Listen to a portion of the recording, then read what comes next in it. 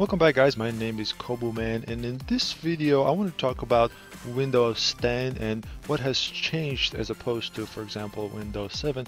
And realizing that a lot of people are switching from Windows 7 to Windows 10. In some cases it's even different from Windows 8, for example. So I just wanted to go over some things that you may notice that are totally different from Windows 7. Okay, so the first thing we've noticed here that is our start button looks quite a bit different. So let's go ahead and select that and see, well, what is different here as opposed to Windows 7.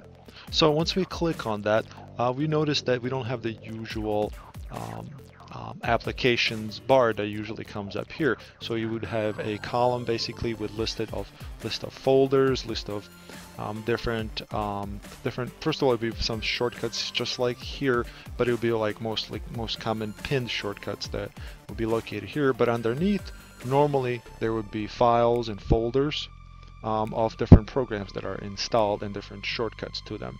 Okay, but now we have this thing. So in order to see our programs, let's go ahead and start from that. We would select here where it says all apps. So if you left click on that, you'll notice the hugest the biggest difference, I should say, as opposed to previous version of Windows. So if we select that, now we have our programs alphabetically listed.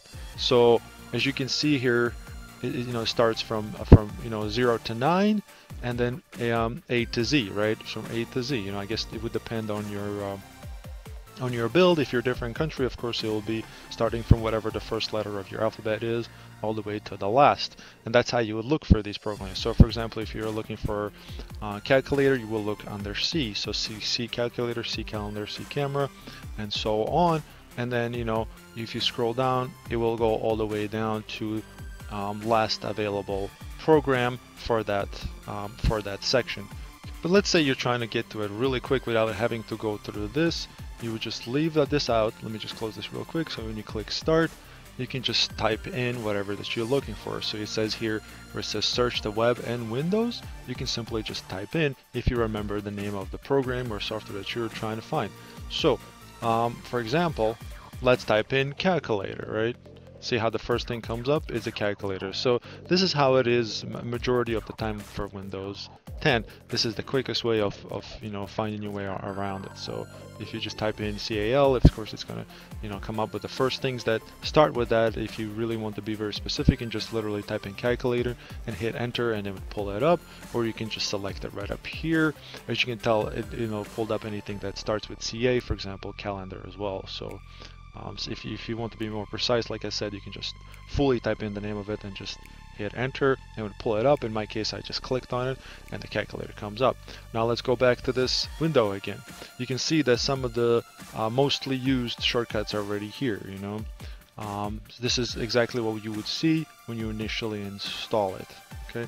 Another big difference is, well, first of all, you have File Explorer here. All of this just pulls up, your File Explorer, right? It's self-explanatory, right? It just pulls up this window, and this is what you have.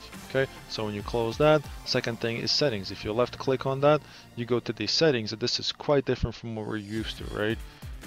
Okay, so this is what's there, and if you click on power, this gives you different options: sleep, shutdown, restart.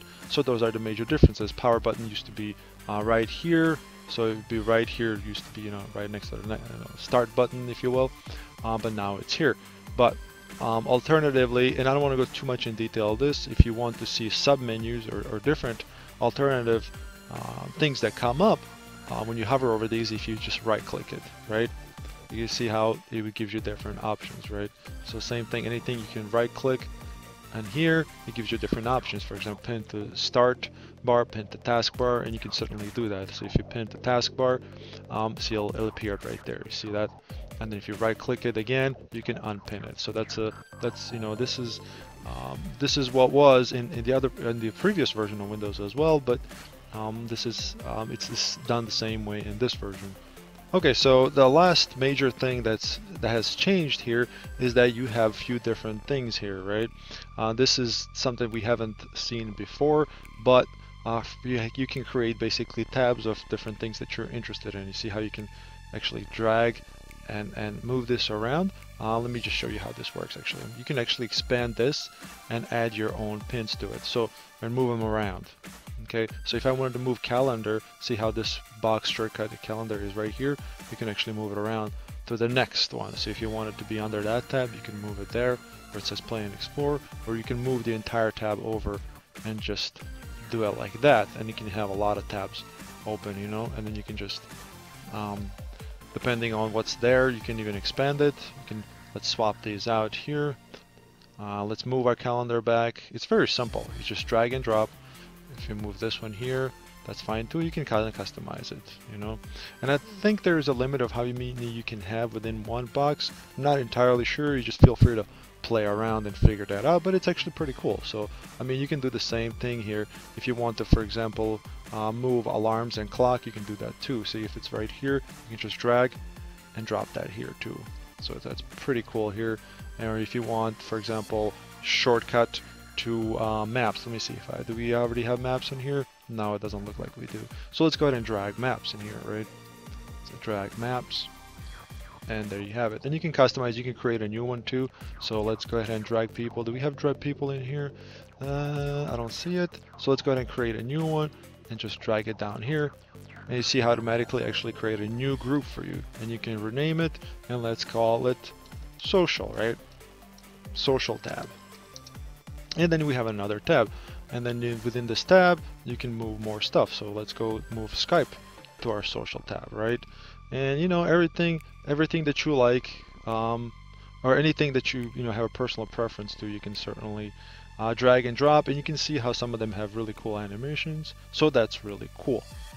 Okay, thank you very much, guys, for watching. In my next video, I'm going to go over in detail of what some of these features within this tab actually do, and if they're useful or not. And you know, you can look forward to that as well. But also talk about Cortana. Cortana is basically a voice recognition software built by Microsoft, and in my opinion, it works pretty good. You know, considering how voice recognition is I don't want to say it's new technology, but there were always issues with that type of stuff. Okay, thank you again for watching. Please share my video with friends and family. If you like it, please like it, leave a comment if you'd like, and then I'll see you next time. Okay, bye bye.